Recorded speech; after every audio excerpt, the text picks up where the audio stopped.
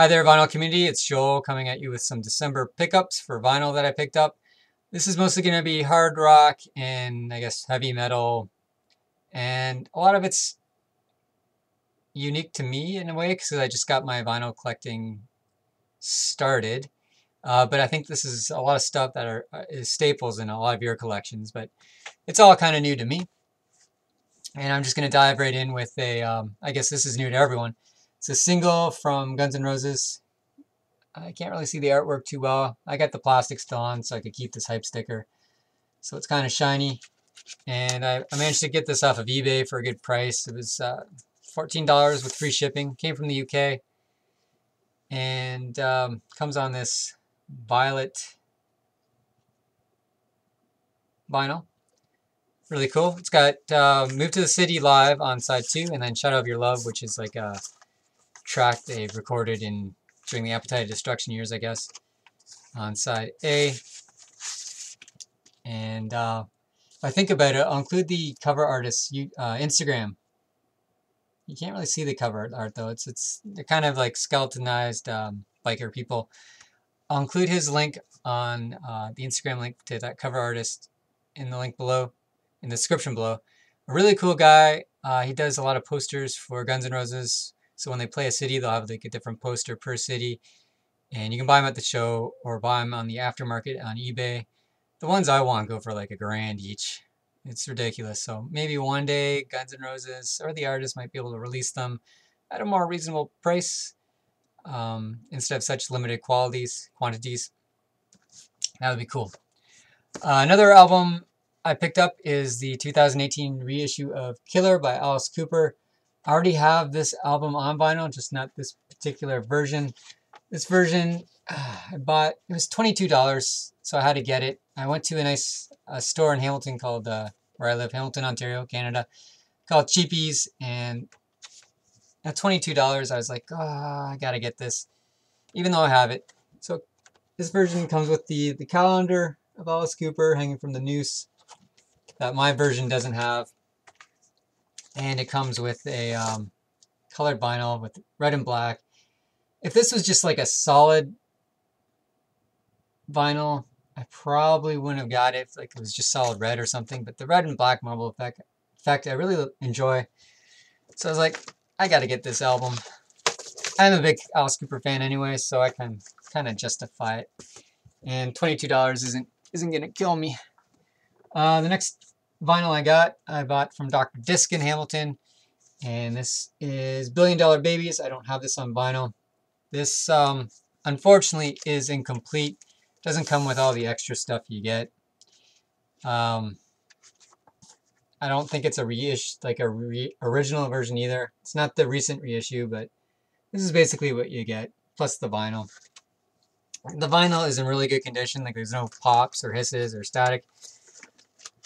And they reissued this recently in 2016 by Rhino Records, but it's going for about $80 because it comes with the dollar bill, like the big $1 billion baby bill, and all the punch outs and stuff, and it's on color green, and it's editor print. So if I wanted this on vinyl, this is probably my best option. There's probably cheaper ones out there. Someone's probably watching saying, oh, I would have sold that to you for $5. I got 5 copies of it, but I'm happy with this.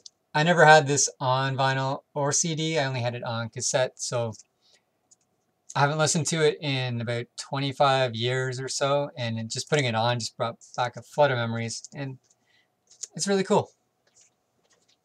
So that's my Alice Cooper content for the day.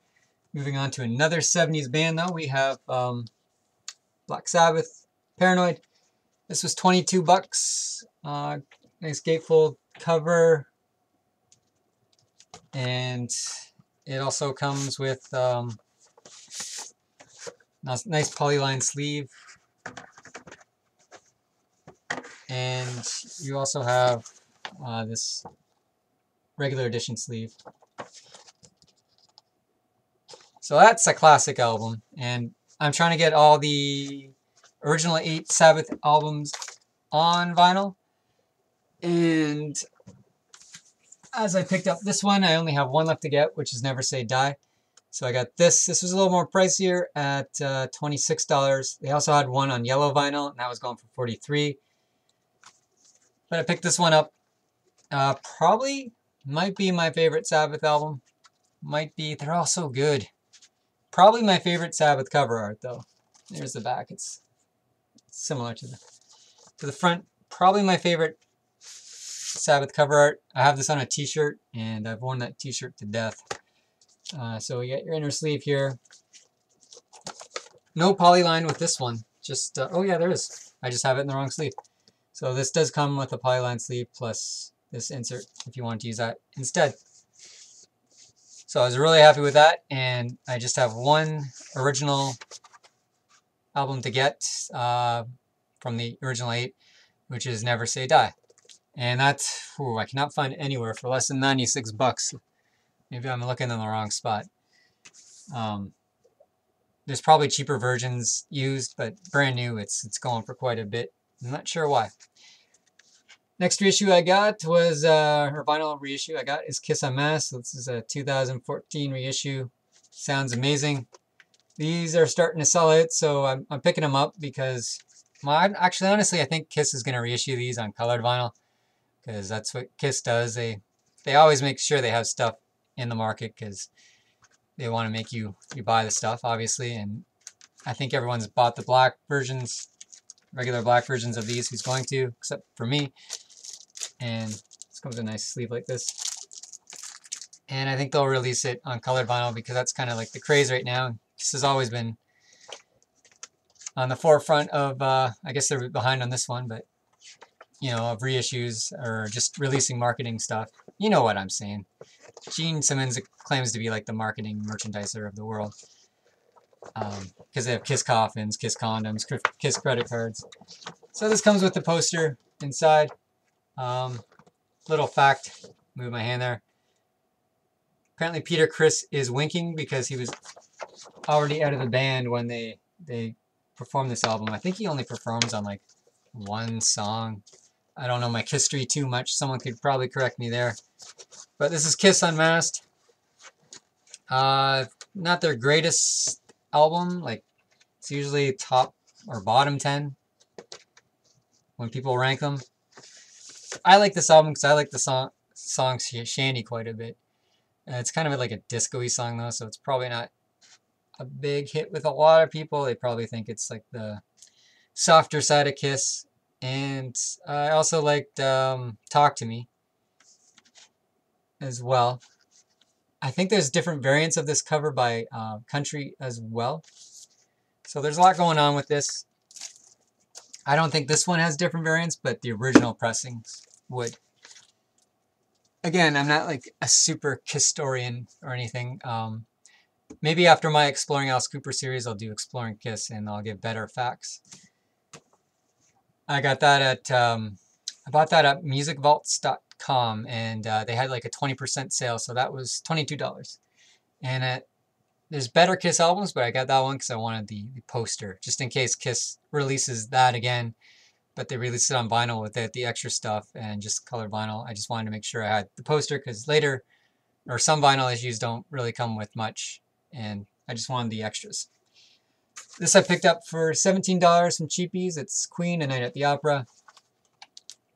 Black vinyl, so I won't show you the vinyl. I had problems getting it in and out of the sleeve. It's kind of like a flimsy paper sleeve, so I'll probably eventually buy some polyline sleeves, and I'll replace that because I was kind of tearing the album. I think at that price, you know, this doesn't have the best packaging compared to the other albums I bought. And that's why I kind of went for 17 bucks, but the vinyl sounds great. No hisses or pops.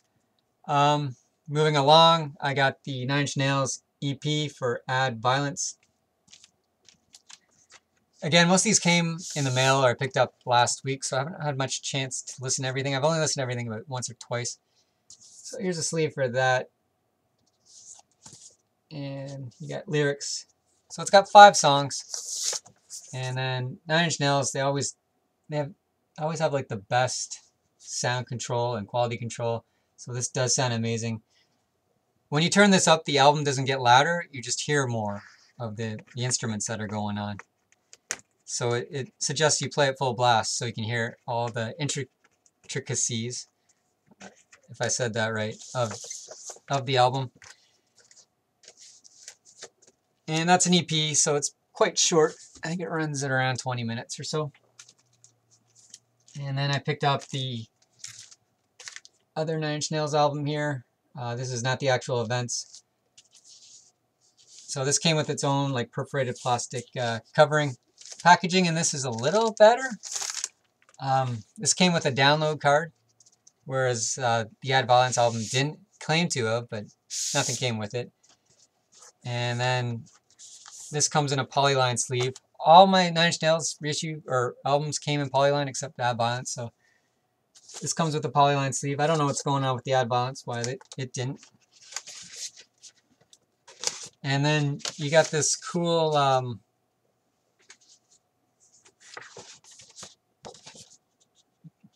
album jacket, and I don't think you can see it, but you can barely make it out. If I just, no. There's additional text that's kind of hidden in red. If I shine it just right, you'd probably be able to see it. You can kind of see it in some spots, but it's got additional lyrics in red. And that's kind of really cool. And this is just only advertised as having like one side of music. So it has side A, and then the side B just has a really plain label. But it's got 3 songs from his Downward Spiral album played backwards. So it's the music from that played backwards, which is kind of cool.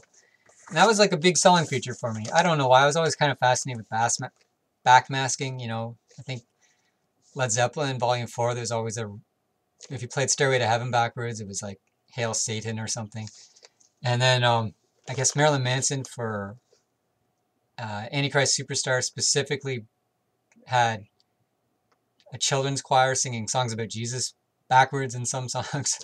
So I don't know if that's a rumor or he actually did it. I wouldn't put him past it to do it, but I always thought that was funny. And I guess I remember, you know, if you're a kid in the 80s, the Satanic Panic thing was like huge, and like preachers would always play like Judas Priest songs backwards, and they'd find things, or Ozzy songs backwards, and they'd say that you could hear things, and I don't know if it's true. I don't even know how to play a song backwards or why it matters, but it was just kind of a fascinating cultural, historical thing that I'm kind of fascinated with. Last album I got is the reissue of Metallica, Ride the Lightning. This is like a metal staple, thrash metal.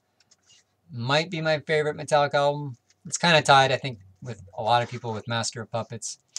I don't think anyone's favorite Metallica album is Saint Anger. So,